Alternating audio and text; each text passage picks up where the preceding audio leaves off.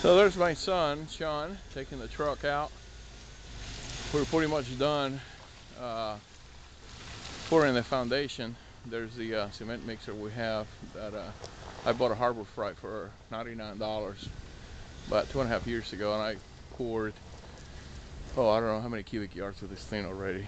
So it's been probably the best $99 I ever spent.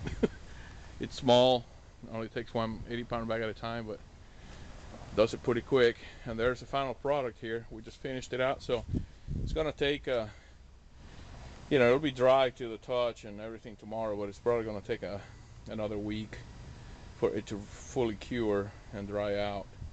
So next weekend we'll go ahead and put up the tower. There's a tower sections up there. It's a Rohm 25G tower. The base is from American Towers, but it fits the Rohm 25G. As you can see, all the hardware is there. What we're going to do is we're going to put some jink poles on the ends of one of these sections, and the two windmills or the wind generators are going to go on the side of the jink poles, kind of making a U.